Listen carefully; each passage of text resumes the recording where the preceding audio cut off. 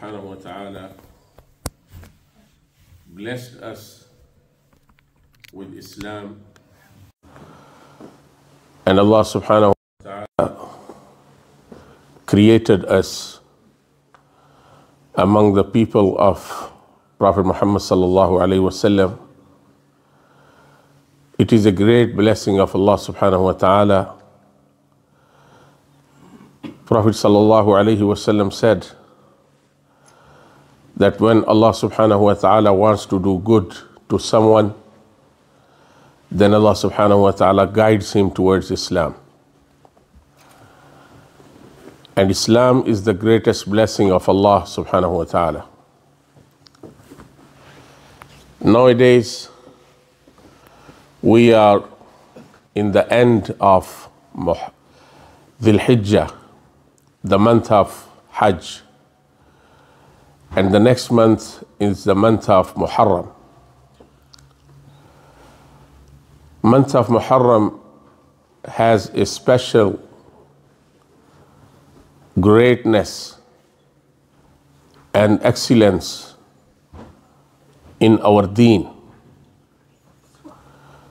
Prophet sallallahu alaihi wasallam said that the month of Muharram is the month of Allah subhanahu wa ta'ala. Shahrullahi al-Muharram. So Prophet sallallahu alaihi wasallam declared that this month is a month of Allah. As you know, that when we associate anything with Allah, then it becomes a special thing. When we say that this is the house of Allah, or when we say that this is the book of Allah, when we say that this is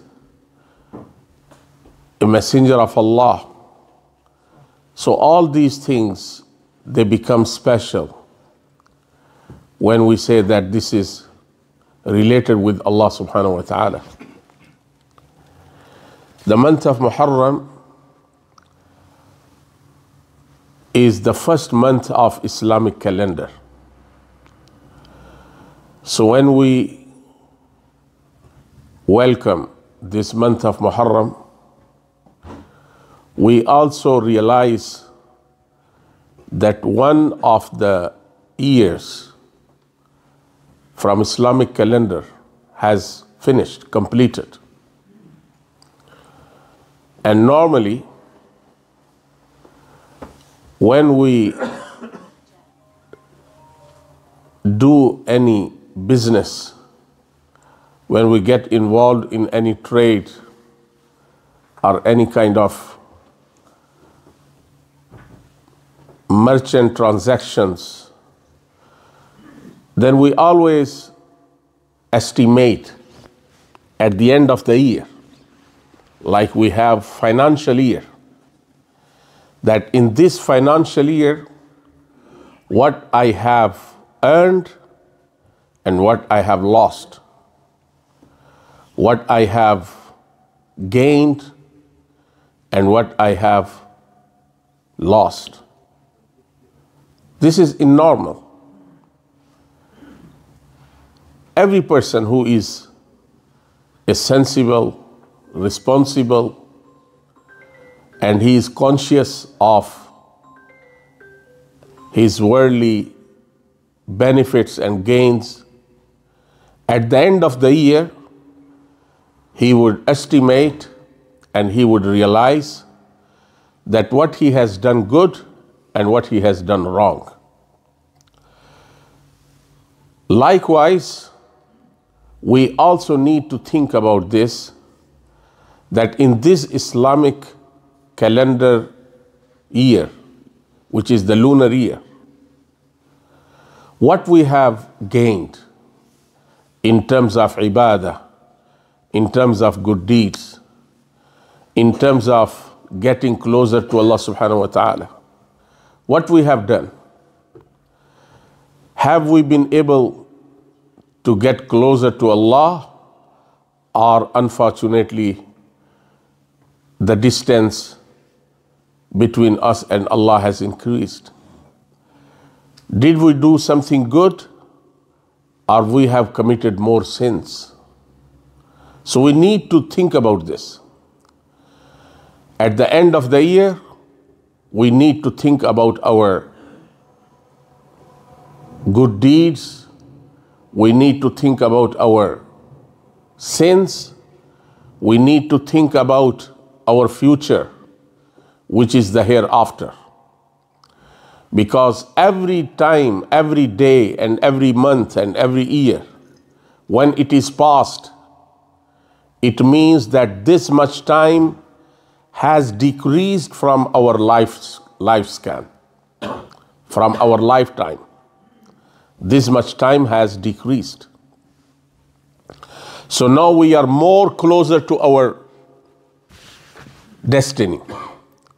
We are more closer to our destiny and our death.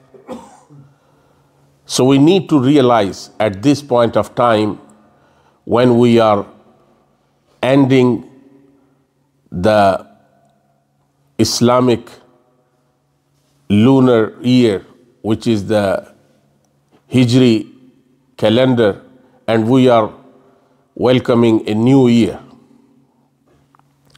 We also need to educate our children about this Islamic calendar, because nowadays all our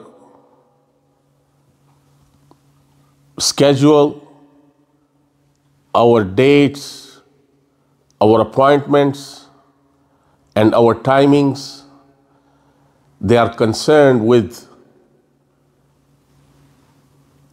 other calendar, not Islamic calendar. But as you know that there are many things in our deen which are related with this calendar. For example, the fasting during the month of Ramadan. Likewise, Hajj.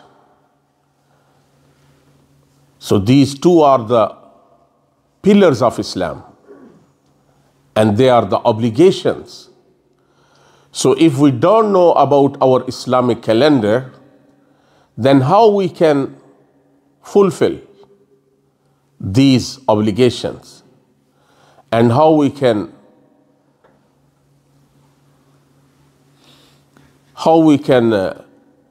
complete these obligations from Allah subhanahu wa ta'ala? It is not possible. So we have to make sure that we know our Islamic calendar, and our children, they also know about Islamic calendar. The third thing which I want to say about this month is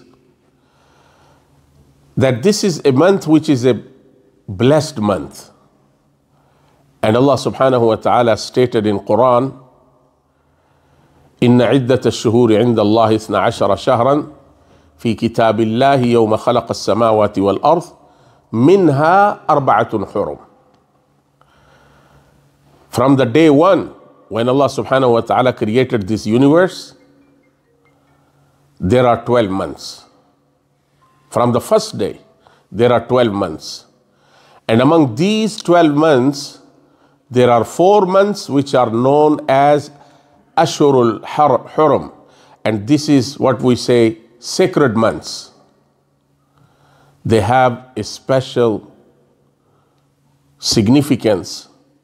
They have an excellence, a greatness. And that's why I told you in the beginning that Prophet ﷺ said that this is the month of Muharram is a month of Allah subhanahu wa ta'ala. So these are 4 months which Prophet ﷺ mentioned in one hadith. Prophet ﷺ said, Minha 4 hurum, Dhul Hijjah, Dhul Qa'dah, wa Dhul Hijjah, wa Muharram. These are 3 months together, consecutive. One comes after another one. The first one is Dhul Qa'dah, the second one is Dhul Hijjah, and the third one is Muharram. And the fourth month of Ashhurul Hurum is Rajab. Prophet sallallahu alaihi wasallam mentioned, Allah subhanahu wa ta'ala said in Quran, فَلَا تَظْلِمُوا فِيهِنَّ أَنفُسَكُمْ, that you don't do anything wrong to yourself in these 4 months, because these are special months. So does it mean that when these 4 months have passed, then we can do wrong to ourselves? No. Because they are special months, so we have to take extra care about this. We have to be more conscious, and we have to be more careful about fulfilling the obligations of Allah subhanahu wa ta'ala. So that's why Allah subhanahu wa ta'ala says, فَلَا تَظْلِمُوا فِيهِنَّ أَنفُسَكُمْ.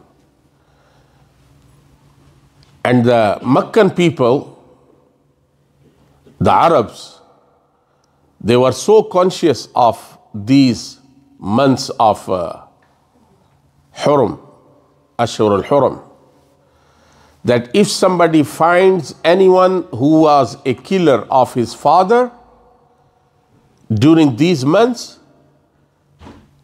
he was not going to cause any harm to this killer of his father. And you know that these people, they were very famous for taking revenge and fighting against each other. And they were fighting for very small things for years and years. They were famous for that. But because of the sacredness of these months, if somebody finds anyone who is a killer, a murderer, they would let him go. They would not do anything wrong to him. When Prophet sallallahu alaihi wasallam came to Medina, Prophet sallallahu alaihi wasallam found that the Jewish people, they were fasting on the 10th of Muharram. You know, 10th of Muharram is a special day. Prophet sallallahu alaihi wasallam questioned the Jewish people, why do you fast on this day? They said that this is the day, هذا يوم عظيم, this is the day, a very great day, when Allah subhanahu wa ta'ala, He gave freedom to Prophet Musa alayhi salatu wasalam from Pharaoh, and Allah subhanahu wa ta'ala made him drown Fir'aun and his people. So Allah subhanahu wa ta'ala gave victory to Prophet Musa alayhi salatu wasalam, and Musa alayhi salatu wasalam, being thankful to Allah, he fasted on this day. Prophet sallallahu alaihi wasallam said that if Musa alayhi salam was fasting on the 10th day because of this victory and because of the help of Allah and being thankful to Allah, نحن أحق وأولى بموسى منكم. We are more closer and we have the more right to follow Musa alayhi salatu wasalam. So Prophet sallallahu alaihi wasallam, he also fasted on the 10th of Muharram. And he encouraged other people. And this was the time when the obligation of fasting during the month of Ramadan was not prescribed. This ruling about the fasting of Ramadan, it was not revealed. Later it was revealed. So when later it was revealed, then Prophet sallallahu alaihi wasallam left it to the people. If somebody wants to fast, then someone can fast. If somebody does not want to fast, then it is up to him. So it was not compulsory. But before the revelation of the ruling of fasting during the month of Ramadan, fasting on the 10th day of Muharram, it was like compulsory. It was like an obligation.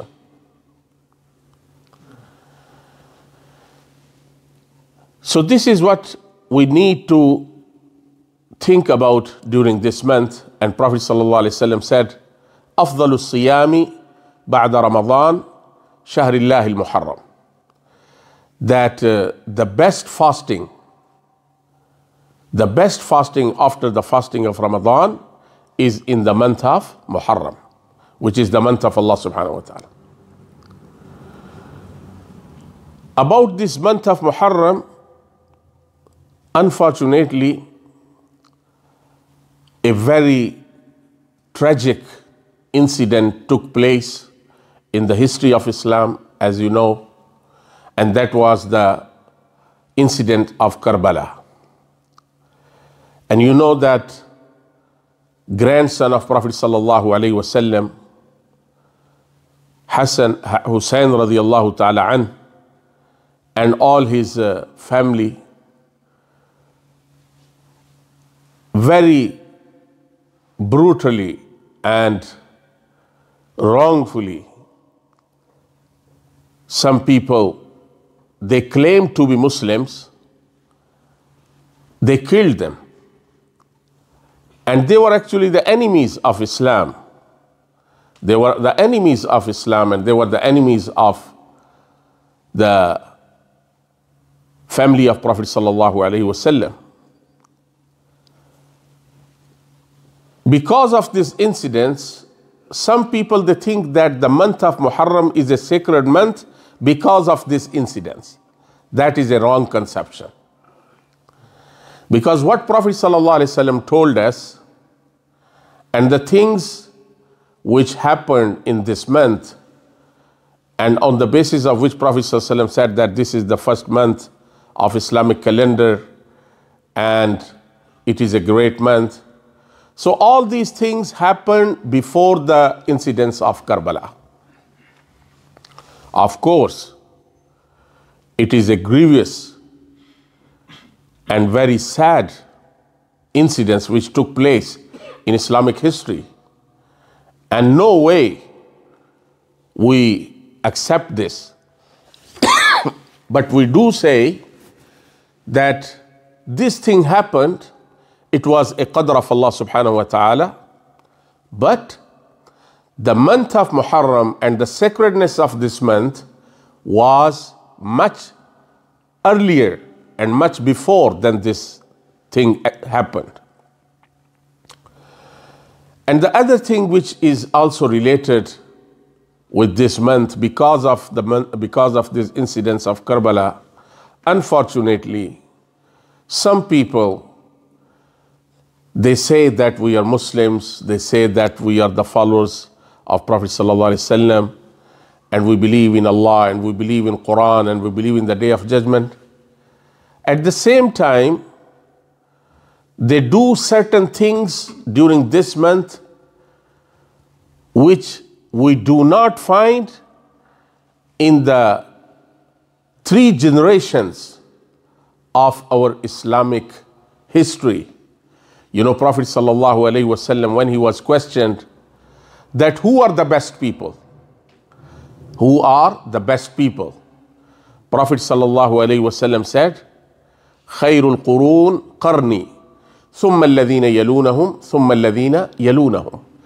That the best people are those people who are my companions, and then the followers of the companions, and then the followers of the followers of the companions. So these are 3 generations. Prophet sallallahu alaihi wasallam gave a shahada, a testimony that these are the best people. So when we look at the lives of these people, we don't find such things which we find nowadays during the month of Muharram. And people, they say, oh, this is because of our love for the Ahlul Bayt, and this is because of our love for Islam, and this and that. So all this is something new. It is not related with our deen. You know, our deen tells us about patience. Allah subhanahu wa ta'ala says, لَنَبْلُوَنَّكُمْ بِشَيْءٍ مِّنَ الْخَوْفِ وَالْجُوعِ وَنَقْصٍ مِّنَ الْأَمْوَالِ وَالْأَنفُسِ وَالثَّمَرَاتِ وَبَشِّرِ الصَّابِرِينَ. That we will test you. We will test you with loss of your lives, loss of your money, your property, your wealth, and other things. We will test you. وَبَشِّرِ الصَّابِرِينَ. And those people who remain patient, give them the glad tidings. Who are the patient? Who remains patient when they are tested with the loss of their lives and property and wealth and everything? الَّذِينَ إِذَا أَصَابَتْهُمْ مُصِيبَةٌ قَالُوا إِنَّا لِلَّهِ وَإِنَّا إِلَيْهِ رَاجِعُونَ. When any calamity or any trouble, any hardship, any affliction, it comes to them, then what they say?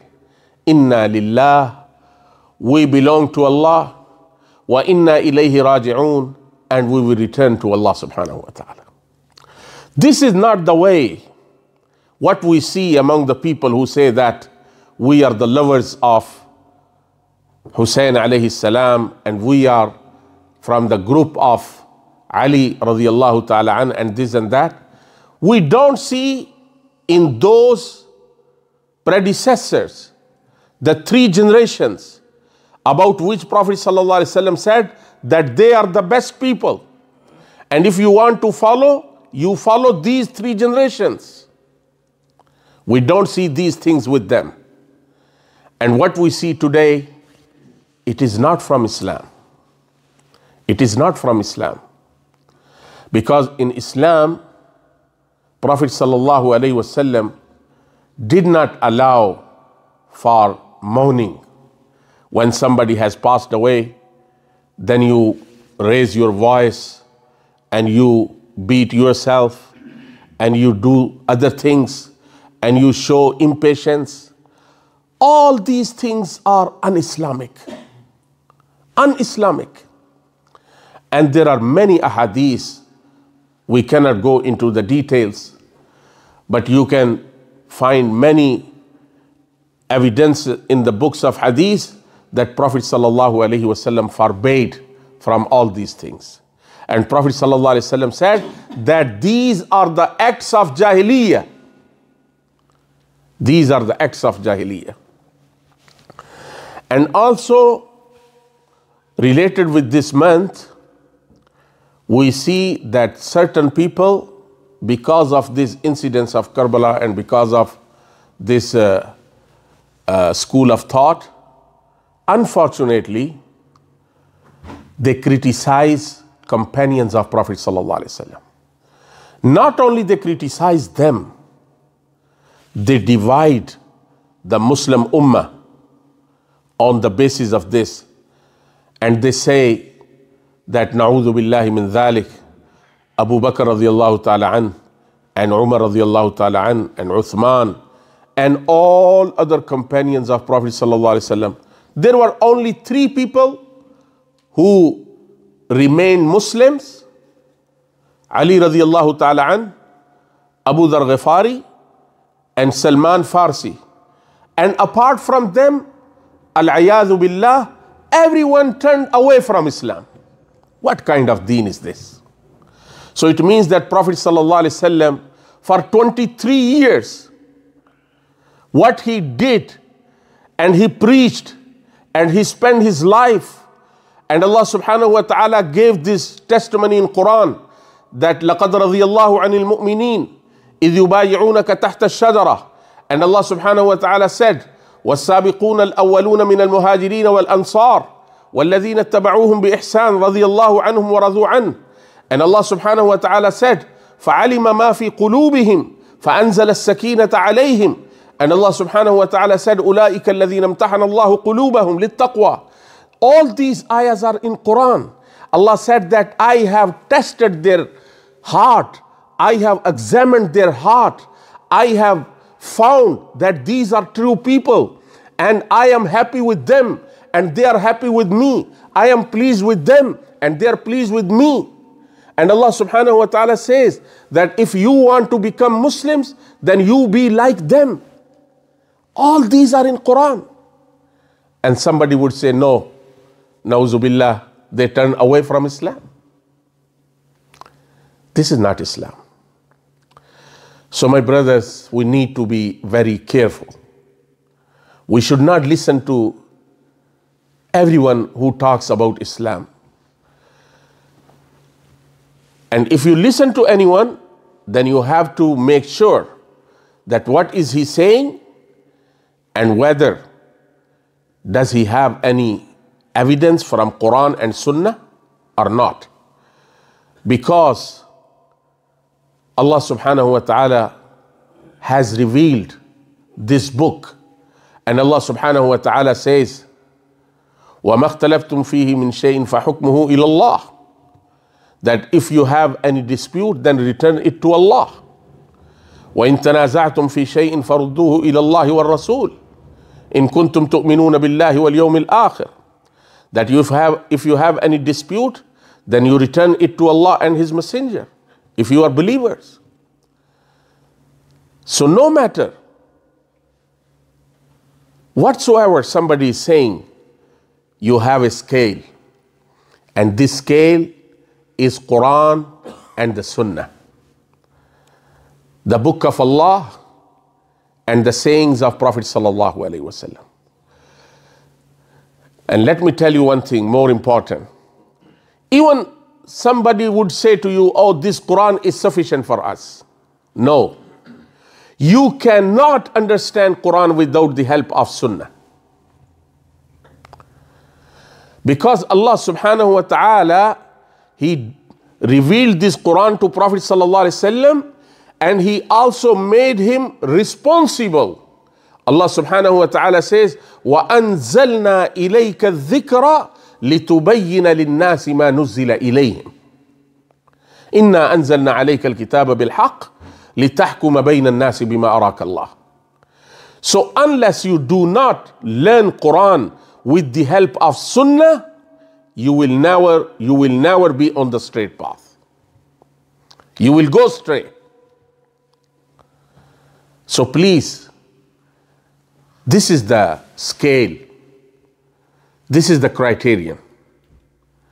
And this is the measure. Everything you can put on this and you can find whether this is right or wrong. If it is right in terms of Quran and Sunnah, Alhamdulillah, follow it. And that's why Prophet sallallahu alaihi wasallam said, تَرَكْتُ فِيكُمْ أَمَرَيْنِ لَن تَضِلُّوا مَا تَمَسَّكْتُمْ بِهِمَا كِتَابُ اللَّهِ وَسُنَّتِي. O my people, I have left two things with you. As long as you are following these two things, you will never go astray. Nobody can misguide you. But if you leave these two things, either Quran or Sunnah, then anybody can misguide you. So we ask Allah subhanahu wa ta'ala so that we can understand the greatness and the significance of this month. And we also fast on this day, which is the 10th day of Muharram, because this is the Sunnah. And Prophet sallallahu alaihi wasallam said, "Inni ahtasibu ala Allah an yukaffira as-sanata allati qabla." I hope from Allah subhanahu wa ta'ala that if I fast on this day, one day, which is the 10th day of Muharram, then because of this one day fasting, Allah subhanahu wa ta'ala will forgive your previous year, all the sins of the previous year. And also, which we need to remember, Prophet sallallahu alaihi wasallam, when he was told about this, that this is the day when the Jewish people, they fast and they glorify this day, Prophet sallallahu alaihi wasallam said that next year, if I remain, if I am alive, then I will fast on the 9th day and the 10th day. So that is the best way. Or you can fast on the 10th day and 11th day as well. So inshallah, during this first month of Muharram, which is the first month of Islamic calendar, we will fast on the 10th of Muharram and on the 9th of Muharram, following the Sunnah of Prophet Sallallahu Alaihi Wasallam. And also we will renew our love with the companions of Prophet Sallallahu Alaihi Wasallam, and we make sure that we don't say anything about the companions of Prophet Sallallahu Alaihi Wasallam, because Prophet Sallallahu Alaihi Wasallam said, if you love them, man ahabbahum fabihubbi ahabbahum wa man abghadahum fabibughdi abghadahum. If anybody loves my companions, then he loves them because of myself, because of my love. And if anybody hates my companions and dislikes them, then it is because of myself. And Prophet Sallallahu Alaihi Wasallam also said, La tasubbu ashabi. Do not say abusive words about my companions. Law anna ahadakum anfaqa mithla uhadin dhahaban ma balagha mudda ahadihim wala nasifa. You know, the sacrifices which the companions of Prophet Sallallahu Alaihi Wasallam they have offered, they offered everything for the sake of Allah. You know about Umar radiallahu anhu, you know about Abu Bakr. You know, when Prophet Sallallahu Alaihi Wasallam asked for the donations, he did not leave even a single thing in his house. And when Prophet Sallallahu Alaihi Wasallam said, what did you leave at house? He said, nothing other than the love of Allah and His Messenger. I did not leave anything. So now, these people and these companions and somebody who doesn't know anything about Islam, he is being a judge and he is saying that he did this and he did that. So it is ignorance. So we need to correct our aqidah, and this is a part of aqidah. Imam Tahawi rahimahullah and Imam Ibn Taymiyyah rahimahullah in Aqidah al-Wasitiyah and Imam Tahawi in Aqidah Tahawiyah, they have written specifically on this particular issue, that if your heart is not clean, if your chest is not clean, and if your tongue is not safe, and the Sahaba and the companions, they are not safe from your hatredness and from your dislike, then you are not a Muslim. You are not a Muslim. So may Allah subhanahu wa ta'ala give us tawfiq. أقول قولي هذا أستغفر الله لي ولكم ولسائر المسلمين.